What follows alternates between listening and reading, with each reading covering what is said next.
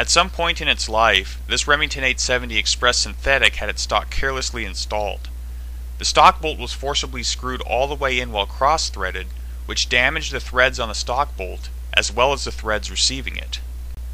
Now on some guns, the stock bolt screws directly into a tapped hole in the receiver, presenting an obvious problem if those threads become damaged beyond repair. The design of the 870 wins engineering points for using a separate part to accept the stock bolt called the receiver stud. If its threads become irreparably damaged or worn out over time, the problem can be rectified by replacing a $3 fastener instead of a $250 receiver assembly. In this video, I'll demonstrate how to replace this part and also show how to repair the stud's internal threads if they are not so extensively damaged. The first step is to strip the receiver. Next, remove the recoil pad. Then unscrew the damaged stock bolt and remove the stock. Detailed step-by-step instructions for this can be found in your owner's manual. With the stock bolt out, you can see the damage. Forcing the bolt all the way in while cross-threaded has rolled and reshaped the threads over the full length that engages the stud. For comparison, this stock bolt is the same part, but with intact threads. The threads in the original receiver stud have matching damage, which is why the original stock bolt can still be screwed in and will hold the stock on securely enough for normal use. However, other stocks or grips that require different bolts cannot be installed on the shotgun using this stud since it effectively has a different thread now. New replacement studs can be ordered directly from Remington's customer service department. Instructions for contacting them are in your owner's manual. The stud I'll be installing on this gun is a used part that has some damage of its own, caused when someone attempted to install this pistol grip. The grip's mounting bolt was damaged, and since the bolt is made of a harder alloy than the stud's threads were torn up when the user tried to force the bolt in. Unlike the damaged stud being replaced, however, only the first few turns of this stud's threads were mangled. Remington scores more engineering points here by using a common 1/4-28 thread pitch for their stock bolts, instead of some rare proprietary thread like many other firearms. Because of this, the damaged mounting bolt can be replaced with an identical fastener from any decently stocked local supplier, instead of playing phone tag with the aftermarket pistol grips manufacturer and waiting for an expensive specialty part to arrive in the mail. I can also use a standard tap to clean up the damaged thread in this stud and make it serviceable again. The first step in repairing this stud is to remove any loose pieces of metal lodged into the threads. For this, I just used a basic cleaning pick. For proper tapping, the lug should be clamped vertically. This will help keep the tap lined up precisely with the axis of the hole.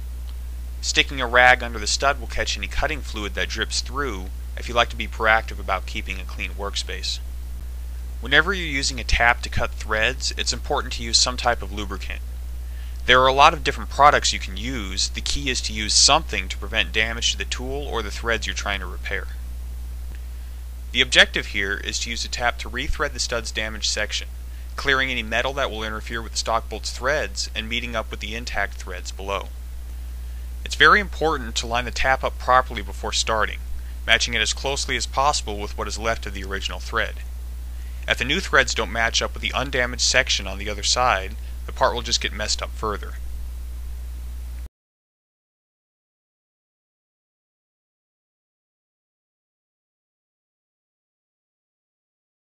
When the tap feels like it's binding or catching while cutting, backing it off a little will break it free and the tapping can continue.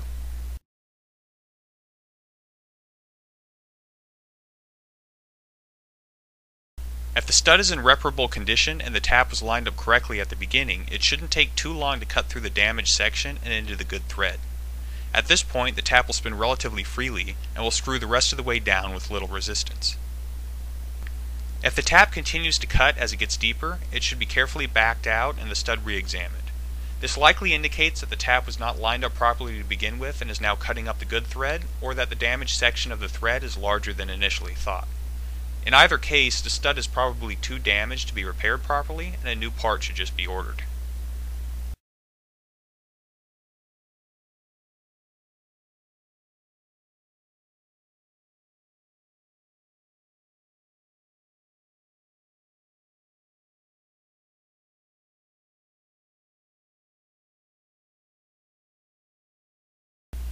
After backing the tap out and blowing out any metal chips left inside, The repair job can be checked by gently screwing a stock bolt into the stud. It should thread in easily, and while it may feel a little loose in the repaired threads, it should be held securely by the undamaged threads once it's all the way in. To remove the old stud, clamp the receiver in a vise using some scrap wood to protect the finish.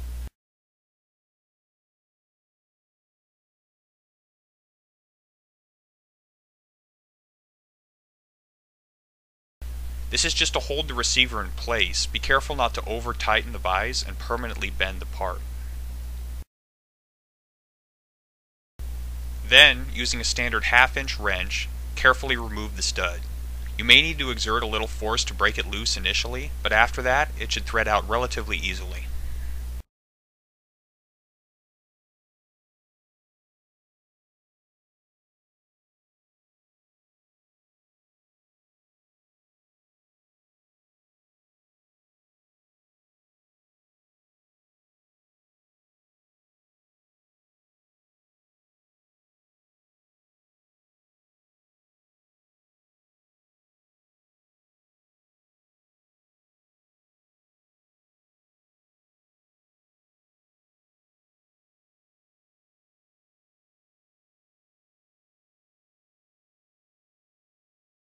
Before installing the new stud, lube the threads to keep them from wearing or seizing up. This will also help protect them from corrosion. I like to use Permatex anti-seize for this. It's inexpensive, works well, and can be found at any half-decent hardware store. I've used this excellent product in many different projects, especially when dealing with threads in softer materials like aluminum or stainless steel. Carefully thread the new stud into the receiver, making sure not to cross-thread it. Then use a wrench to screw it in and tighten it. The stud should go in with minimal resistance. Don't force it in if it feels like it's catching. This is a standard UNEF 7/16-28 pitch, and careless treatment can easily damage the extra fine threads. Remember, the threads in the receiver itself cannot be replaced, so take care of them. After cleaning off any excess anti-seize, reinstall the stock with a new bolt, checking everything for proper fit and secure attachment. Then reassemble the rest of the gun. Using a little anti-seize on the stud's internal threads will help extend the life of the part, but don't overdo it. Excess paste can go through the stud and get into the gun's action. It won't really damage anything, but it'll be messy to clean out. Well, I have the gun back together now. I'll make sure it's empty. Then give it a function test with a snap cap. Looks good. Still, before I hand this off to anyone else, I'll take it out and put some rounds through it, making sure the stock doesn't have any play under recoil. Afterward, I'll take the stock off and look for any signs of abnormal wear or parts coming loose. Now, the old stud and bolt will still work with the stock if they're all used together, so I'll be hanging on to them just in case. Well, that about wraps it up. You may have noticed that this video is more focused on repair work than the previous one. This wasn't actually in my list of planned topics, but I was repairing this shotgun anyway, so I figured I'd take some footage of the process and cut it together later on with the voiceover. Since this video is more involved than many other topics I plan on addressing, please use common sense when trying this yourself. Remember, a shotgun is a device that uses explosives to launch masses of dense metal at supersonic velocities. So if you're unsure about or uncomfortable with anything you see here, please get assistance or just let a qualified gunsmith do the work for you. If you'd like to see more repair procedures like this one in future videos, or if there's another topic you'd like to see covered, please feel free to leave a comment. I'd also welcome constructive input on the format of these videos. Things you liked, things you didn't like, things you'd like to see done differently, etc. So until next time, please stay safe and remember to represent the shooting community in a positive light.